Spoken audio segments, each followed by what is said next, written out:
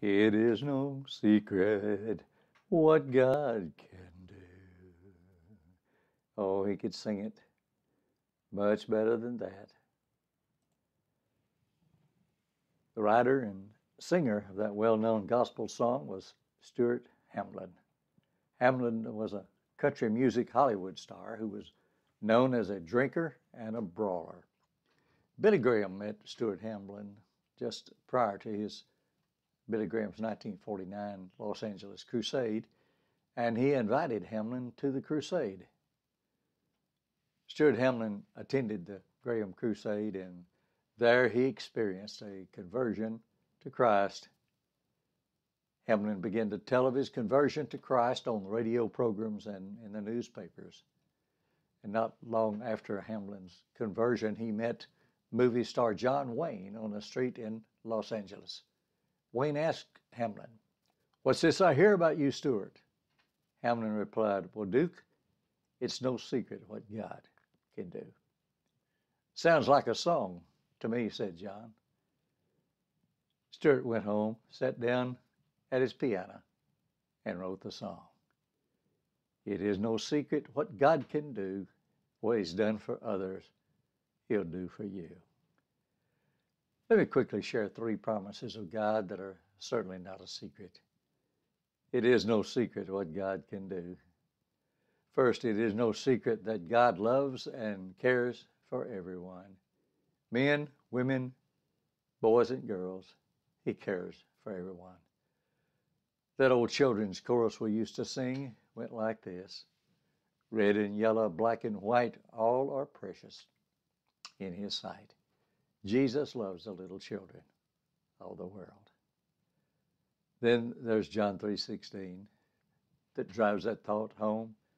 That great verse called the gospel in a nutshell. For God so loved the world, men, women, young people. God so loved the world that he gave his only begotten Son, that whoever believes in him should not perish but have everlasting life. It is no secret that God loves everyone. Secondly, it is no secret that God will never forsake one of his own. Oh, what a blessed thought. God, the Lord God, will never forsake one of his own. Many years ago, in a facility for physically and mentally limited children, a caregiver remarked that one of the youngsters had no family that ever came to visit him. To my question about the family, the caregiver replied, "The authorities told us that the family abandoned the little boy under a bridge near Fort Worth, and they never returned for him."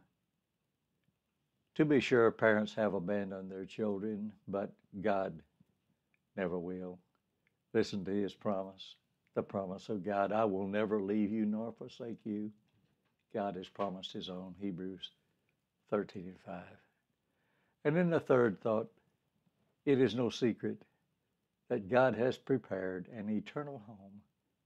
God has prepared an eternal home for his own. Listen to his blessed promise.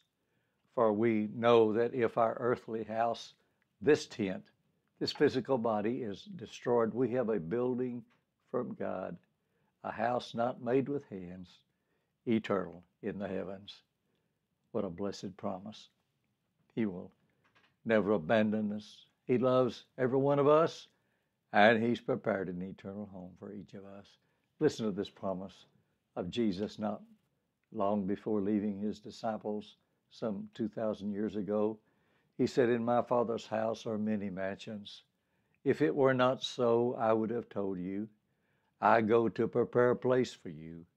And if I go and prepare a place for you, I will come again and receive you to myself, that where I am, there you may be also." Oh, what a blessed promise. Now, these 3 promises of God are no longer a secret.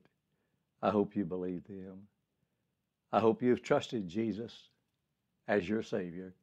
If you've trusted him, I rejoice with you. God bless you. If not, I pray that you will. I pray that you receive him even now. A loving God, he wants you in heaven. He wants you in heaven with him for eternity. God bless you. as you make that decision. And if you already know Christ Jesus, I'll rejoice with you. If not, bow your head. Turn to the Lord. Confess your sins. Repent of your sins. And receive Christ Jesus as your Savior. Live for Him.